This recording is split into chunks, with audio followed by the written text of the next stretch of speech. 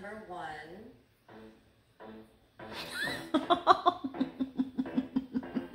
Are you okay?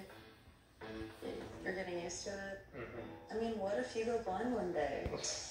I have to know what it's like. Yeah. Because I still have to love you. That's good preparation. Yeah. Okay. Number one, what can you do better in our marriage and why? Can I do better? I know I'm a pain in the ass.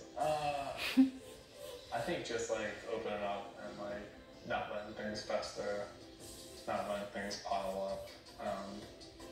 I've been trying to get better at it, but I know I have a ways to go.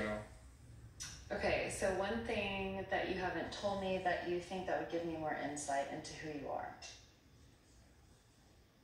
Like, I'm really critical of myself, and I think a lot of it comes from when I was younger and heavier, and a lot of my friends like to theorize that I still see myself that way, and it just makes me kind of, I guess overall it just makes me kind of like hard on myself, so I think I am not a very confident person because of it.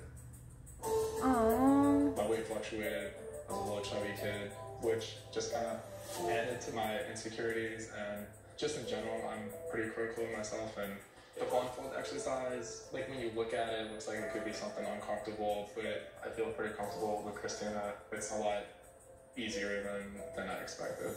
All right. I mean, to respond to that, Yeah, go ahead. there's so many insecurities you go through as a young child, but for you, especially at 34 years old, almost 35, correct?